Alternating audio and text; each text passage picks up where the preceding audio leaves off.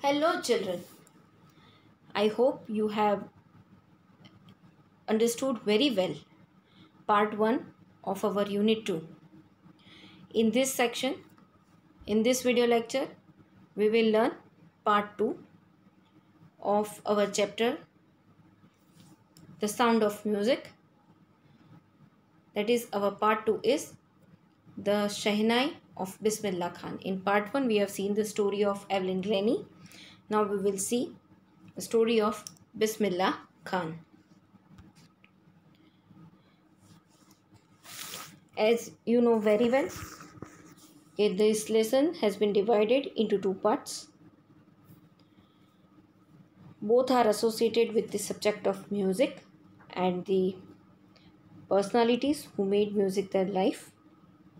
In this second part, we come to know about Bismillah Khan, a Shehnai maestro, who has achieved excellence in the field of Shehnai playing. He was awarded Bharat Ratna in 2001 in recognition of his contribution in the field of music. Both Evelyn Glennie and Ustad Bismillah Khan are inspiring musicians who have motivated many people. Let's know more about the characters of this story. Here in this part 2, main characters are Aurangzeb, a Mughal emperor who banned the playing of pungi in the royal court.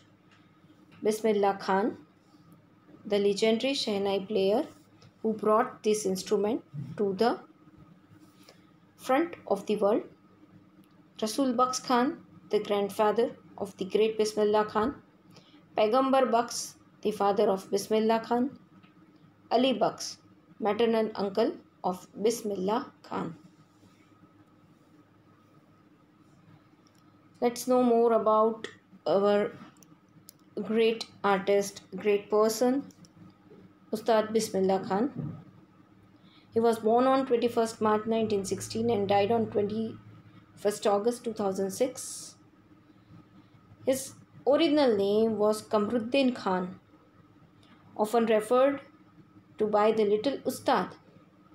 He was an Indian musician credited with popularizing the Shehnai, a double reed wind instrument.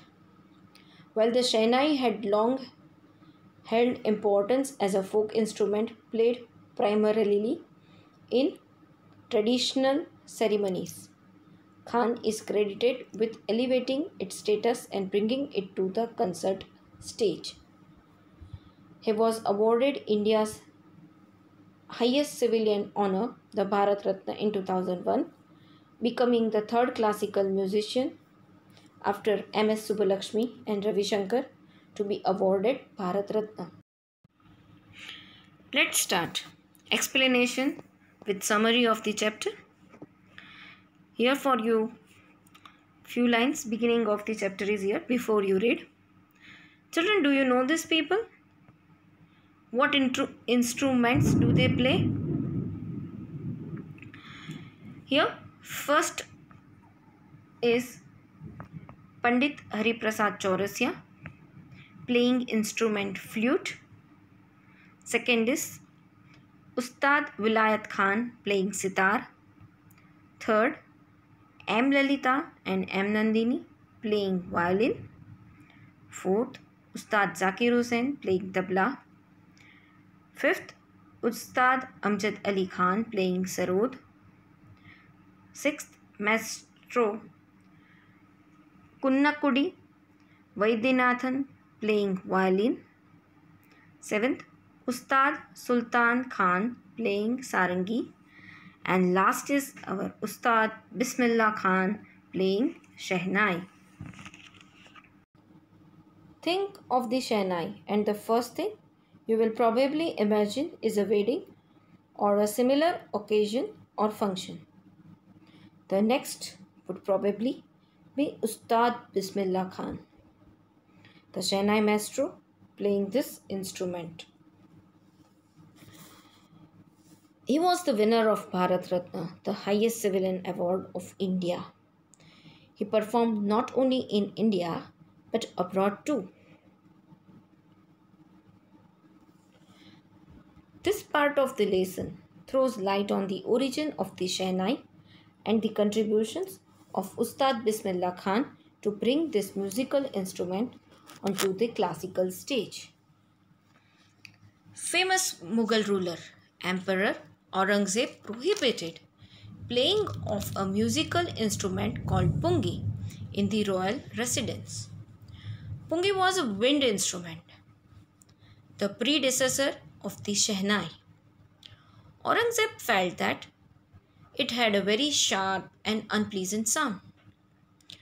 Pungi is made with reeds, which used wind to produce sound. No one had thought one day such noise-making instrument would be rescued, played, and liked by the audience. A barber of a family of professional musicians decided to improve the tonal quality of pungi. He played the improved instrument before royalty. This barber took a pipe with hollow stem, was longer and broader than pungi. He made 7 holes on the body of the pipe. When he blew air into the pipe and closed and opened different holes, he found that soft and melodious sounds were produced. He played the improved instrument in the royal court. Everyone was impressed. They liked the sound produced by it. The royal court thought that this instrument was different from the pungi and so it should have different name also. There is a story behind the name. The Mughals were called Shah, especially King, and Nai is an Indian name used for the barber. Since it was first time played in the Shah's chamber and played by a Nai barber, so the instrument was called the Shehnai. The first part is Sheh, which stands for Shah, and the second part Nai, that is barber. Here in this para, the writer showed us the birth of new musical instrument, Shehnai. How the barber's family worked on the basic structure of pungi and gave new birth to a same kind of instrument which was liked and appreciated by everyone and secured special place in the royal court.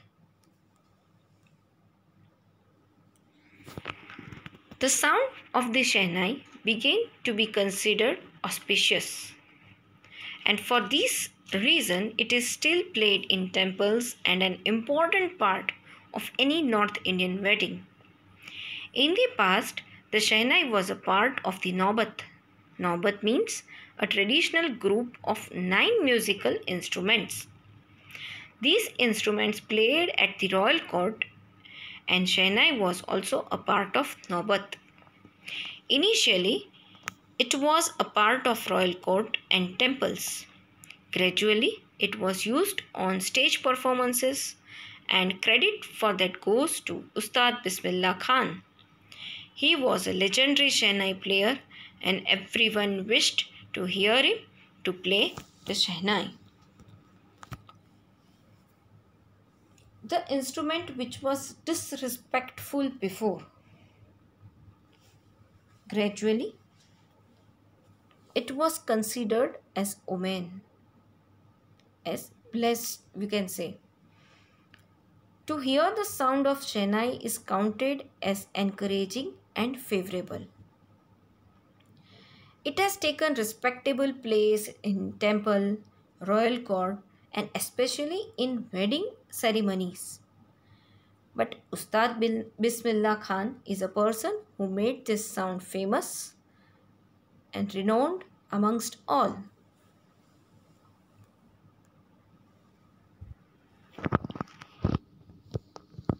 When Bismillah Khan was 5 years old, he lived in Dumrao in Bihar and played gilli danda near a pond. He used to visit nearby Bihariji temple to sing the Bhojpuri Chaita. Every day he got laddu of 1.25 kg at the end of the recitation of the song as a prize by the local Maharaja. This incident happened 80 years ago when Bismillah Khan was 5 years old. After 80 years, he had received the most prestigious civilian award of India, the Bharat Ratna.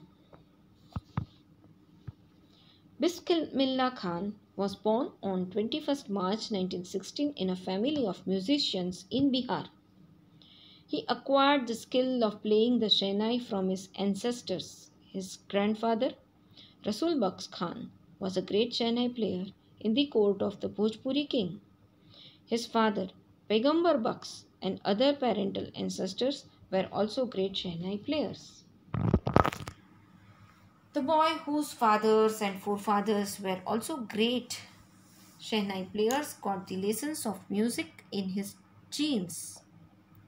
From his early childhood, he earned rewards and acknowledgement from the nobles. The same repeated after 80 years when he was awarded with the most prestigious civilian award, the Bharat Ratna.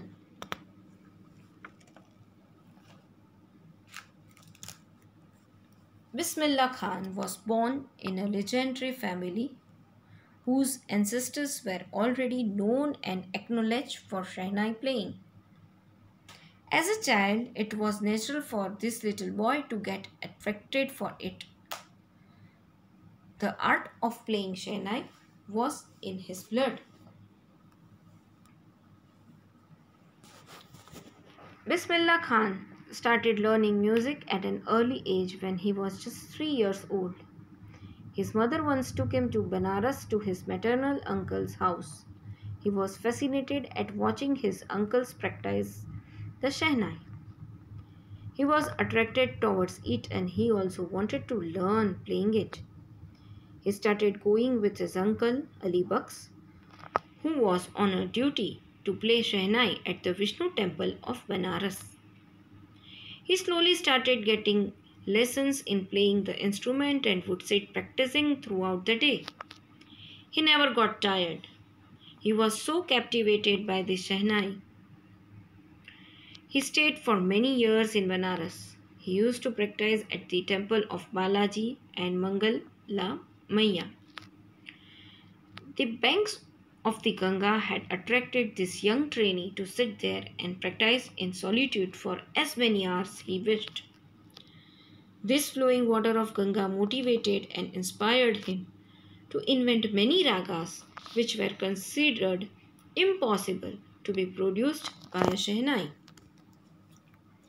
As a child, Bismillah Khan was attracted towards the blissful sound of Shehnai and like an ardent devotee, he started his journey with his maternal uncle. He chose motivational place for him to do riyaz and there he was too much engrossed always with his practices. That time had no bound on him.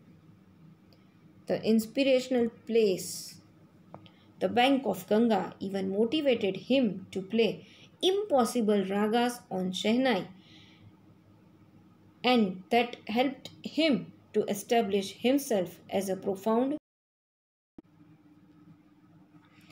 When Bismillah Khan was 14 years old, he accompanied his uncle Ali Baks to the Allahabad Music Conference. Ustad Fayyaz Khan, renowned classical vocalist, appreciated him for his performance and advised him if he would work hard, same as he would make a name in the field of music.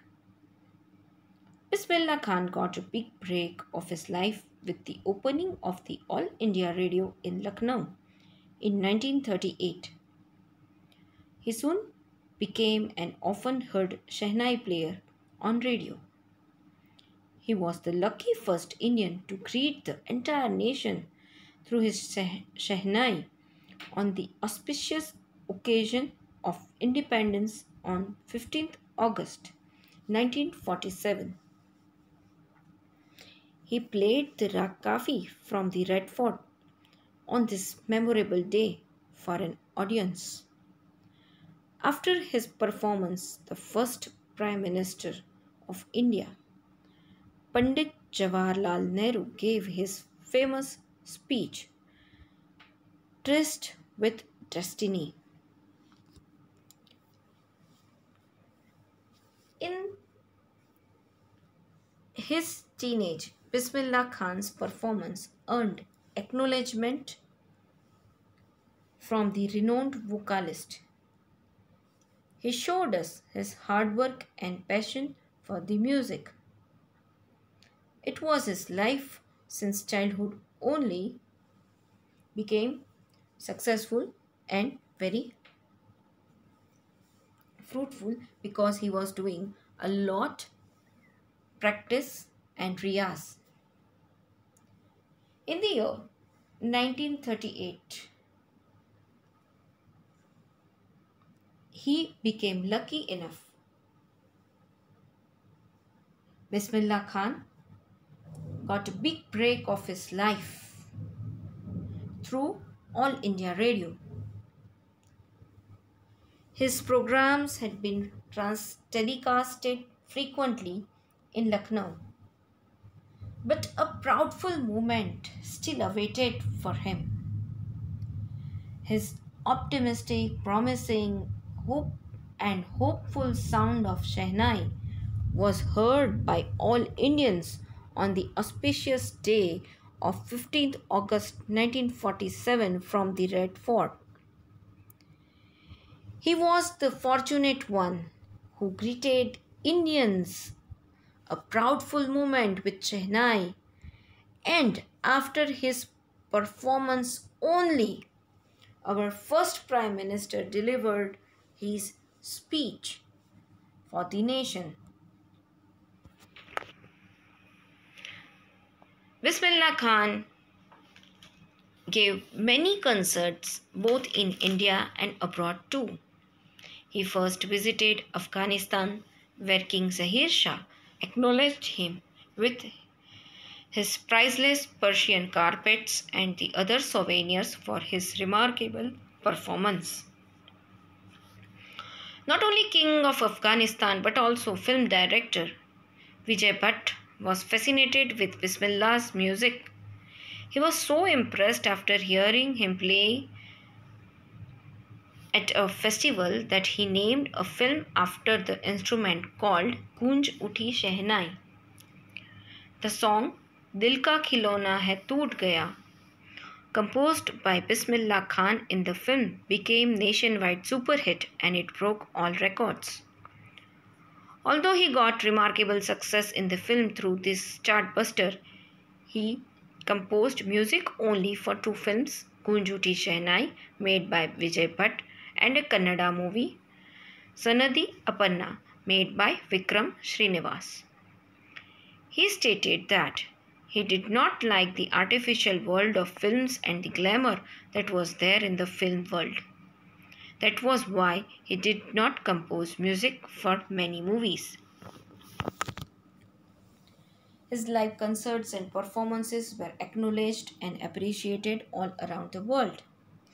His first international performance was a sweet memory for him. Precious gifts by King of Afghanistan encouraged him and made it the memorable one. His Shehnai was also liked by two filmmakers, and one of them made the film based on his story. As a film music composer, he did not wish to groom himself, so he limited himself only for two movies.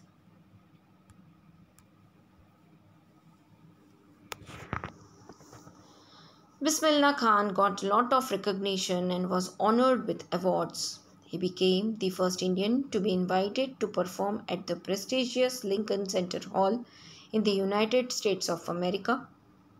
He even performed at Montreal, Australia in the World Exposition. He gave his performance at the Cannes Art Festival and in Japan at Osaka Trade Fair. He became so famous all over the world that in Tehran, an auditorium had been named after him. Ustad Bismillah Khan had been awarded with national awards like the Padma Shri, the Padma Bhushan, and the Padma Vibhushan. Many awards, recognition, and performances at world level had earned a name and a fame. The people of Tehran acknowledged his talent and abilities and named an auditorium after him. He had been awarded with the most prestigious awards of our country, like the Padma Shri, Padma Bhushan, and the Padma Vibhushan. When Ustad Bismillah Khan received India's highest civilian award, Bharat Ratna, in the year 2001, he kept the most desired award on his chest, and with shining eyes and happiness, he gave an important message to the country. He told all the Indians to teach music to their children because music is the richest tradition of India. He said that even the Western countries wanted to learn India's music. After receiving the most prestigious award of the country, he was very happy because his hard work had been recognized. With that, he informed everyone to teach this blissful traditional Indian music to their children.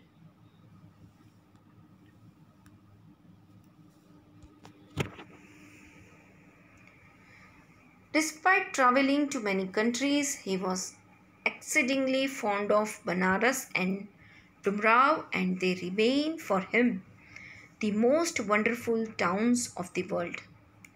Once an American student offered him to start a school in USA and promised Ustadji to recreate the temples in America if he missed it too much. He asked his student if he would be able to transport the river Ganga also to America. He shared his feelings and said that whenever he visited any foreign country, he longed to see and return to India. When he was in Mumbai, he yearned to visit Banaras and the ghats of Ganga. And when he was in Banaras, he missed his birthplace, Dumrao, and its unique mutt where he sang Chaita. He travelled all over the world, though he had given so much respect and recognition to his roots. He even refused a position in America, saying that he cannot find the Ganga there. Whenever he was traveling abroad, his heart kept aching for his homeland.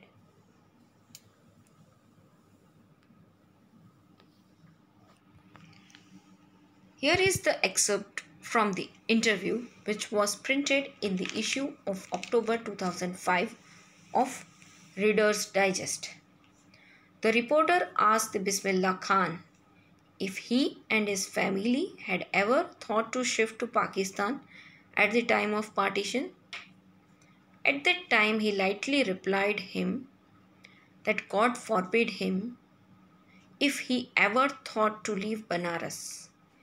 He confirmed even he never thought of it.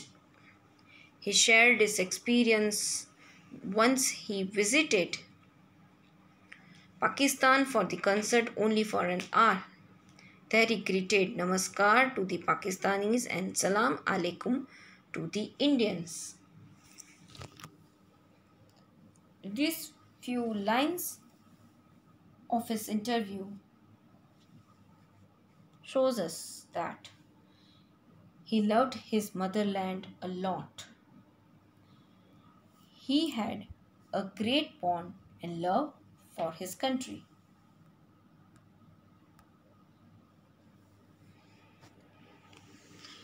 Here in this para, the writer said that Ustad Bismillah Khan was a perfect example of rich cultural heritage of India. His work was beyond the religion barriers. Although he was a strict Muslim, he followed the Muslim laws, but every morning he would play the Shehnai at the Kashi Vishwanath temple, which was a Hindu temple. This shows us that he did not have the barriers of religion in his mind. He was a true Indian. He considered music to be India's richest cultural heritage.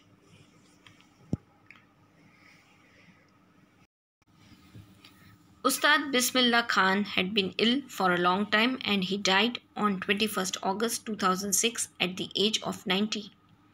Their entire country mourned the death of the legendary musician. There was a holiday for one day and he was given a state funeral. Bismillah Khan is a true example of secular Indian.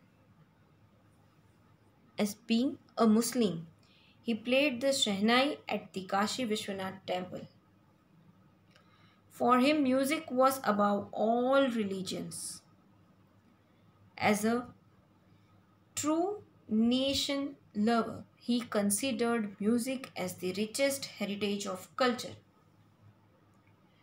India had lost this jewel of music on 21st August 2006. He was 90 years old. The whole country was sad and one day holiday was observed after this legendary musician. He is always in our hearts and his Shehnai and ragas are an inseparable part of any auspicious occasion of our life. Children, for your reference, I have given here all the textual questions which you have to copy in your notebook. Learn well and then you write it down in your notebook. You have to write meanings also in your notebook. Write both the things and complete your notebooks. Thank you.